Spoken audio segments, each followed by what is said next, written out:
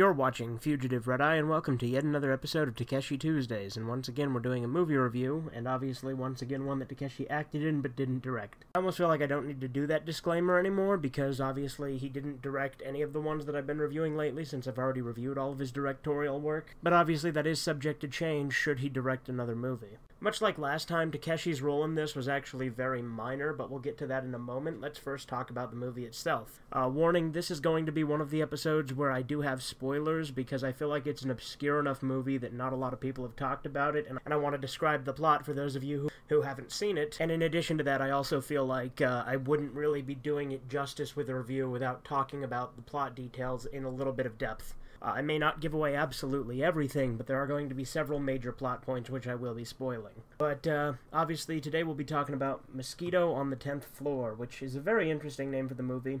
I'm not quite sure I understand the mosquito thing. Maybe they're trying to say he's a bloodsucker.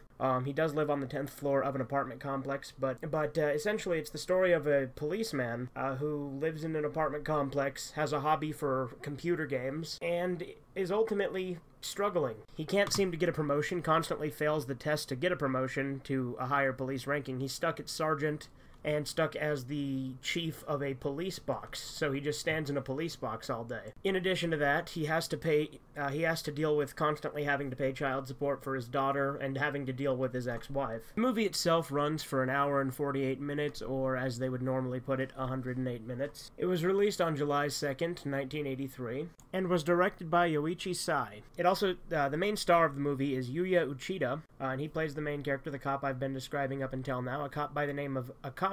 Strangely, though, on IMDb he's simply credited as Hero, which I think is a very strange title given the events of this film. So, like I said, he's struggling, he's dealing with all this hardship, he's constantly gambling on boat races to try and get more money, and that's where Takeshi comes in. Takeshi is only in one scene, really, where he's sort of a bookie that gives hints on, you know, which boat's gonna win the race, and then he takes the bets.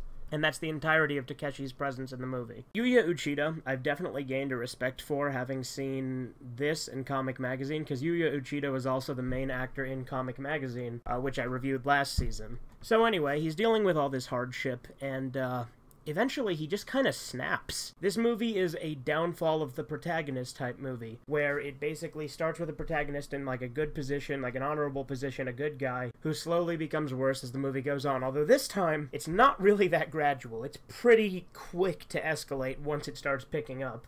Like, literally the first thing we see in his, like, major downfall, other than, you know, being a drunk, because he keeps drinking a ton, and gambling a ton. He doesn't really get really shit-faced drunk until after this next scene I'm going to talk about, but what happens is he catches a woman stealing alcohol from the store. He quote-unquote arrests her, but really he just takes her back to his apartment and he rapes her. And she's not the only one he does this to. He does it at least twice more in the movie to different women, including his ex-wife. And these scenes vary in how explicit they are. Some of them are implied, some of them are much more explicit. It just depends on the scenes. He also gets into a bar fight, and he also uses excessive force with his baton when he's breaking up a fight on the street. He takes out a bunch of loans that he can't afford to pay back, and when they come to collect it, he beats the shit out of them too. And at the end of the movie, he just full-on snaps, goes into throws his computer off a balcony, goes into a post office at gunpoint, robs them blind, and beats the shit out of one of their employees for no reason at all, completely unprovoked. And ultimately, the movie does end with him getting arrested. This was definitely a very interesting movie. I'm much a fan of the downfall of the protagonist type series, and in a way, I feel like this is kind of the opposite of Comic Magazine, because both films obviously starred Yuya Uchida. In Comic Magazine, he started out as kind of a despicable tabloid journalist who's going around, you know, getting celebrity gossip, but ultimately does the honorable thing in the end in trying to defend a guy who the police are murdering. But in this, he starts out as a good guy, an honorable cop, and by the end of it, he becomes a rapist, someone who beats the shit out of people, a robber, and just overall just does a lot of bad things by the end of the movie. Interestingly, Yuya Uchida has a one-liner in this, similarly to how he did in Comic Magazine, and it's my favorite scene in the movie, just like it is in Comic Magazine. Yuya Uchida's performance is what sells this movie. By the end of the movie, you can see the fucking insanity in his eyes. He's lost it. He's completely gone. The one-liner in question is when he's robbing the post office, and he's, like, already beat the shit out of the guy, he's taken all of their money at gunpoint, you know, dragged everyone into a corner, with, you know, physical force, and he's like, sorry for the trouble, And then he's like, if you need anything, I'll be in the police box. I'm there all day. Just so nonchalantly after doing all of this horrible shit. And it's such a great line. I don't know why it sticks with me so much, but it's just like at the end of Comic Magazine where he's like, I don't speak fucking Japanese. But Yuya Uchida is definitely an underrated actor.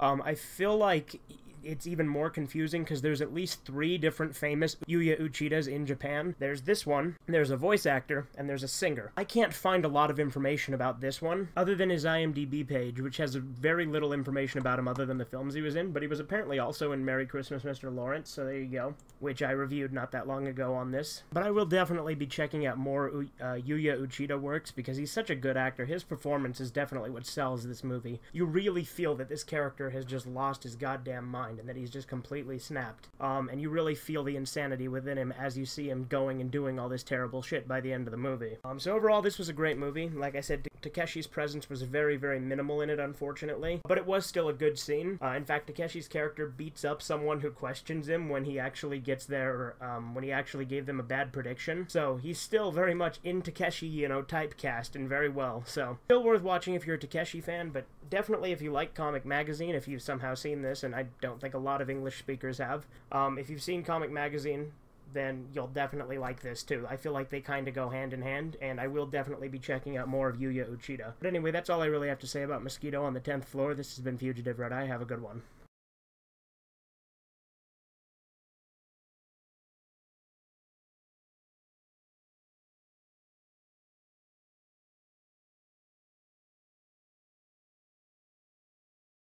I'm a Michael Jordan.